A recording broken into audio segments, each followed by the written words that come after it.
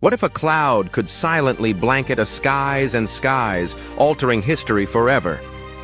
In June 1783, the Laki fissure in Iceland erupted with unimaginable force.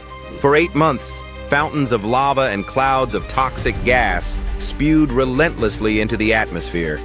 But the true terror began as a mysterious haze drifted southward across Europe. People noticed the sun turning blood red, crops withering, and livestock dropping dead in alarming numbers. This was no ordinary fog. It was a poisonous veil laced with sulfur dioxide and fluorine compounds.